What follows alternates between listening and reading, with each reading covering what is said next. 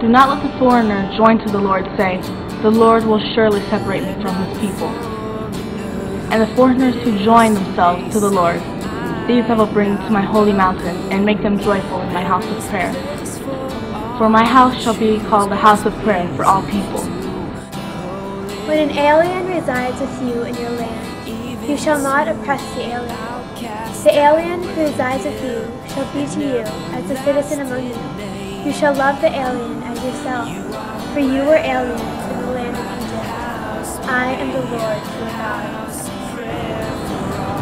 You shall not wrong or oppress a resident alien, for you were aliens in the land of Egypt. For my house shall be called a house of prayer for all peoples. You shall not oppress a resident alien. You know the heart of an alien, for you were aliens in the land of Egypt. You shall not deprive a resident alien or an orphan of justice. You shall not take a widow's garment in pledge. Remember that you were a slave in Egypt, and the Lord your God redeemed you from them.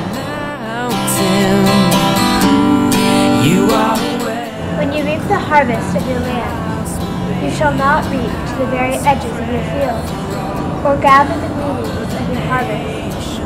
You shall not strip your vineyard bare, or gather the fallen grapes of your vineyard. You shall leave them for the poor and the alien. I am the Lord. For my house shall be called a house of prayer for all peoples.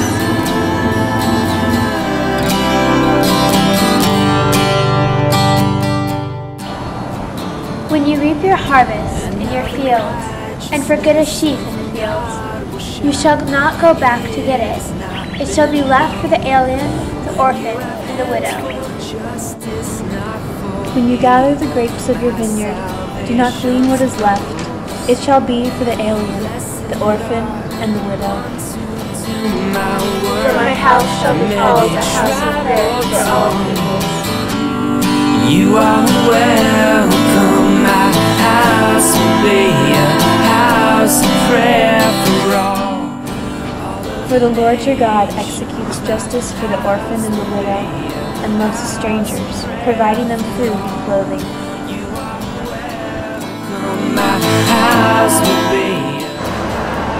You shall also love the stranger, for you are strangers in the land of Egypt.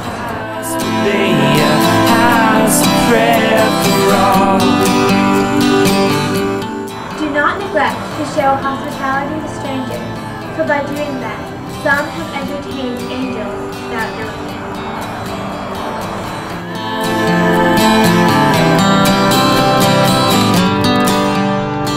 For my house shall be called a house of prayer for all people.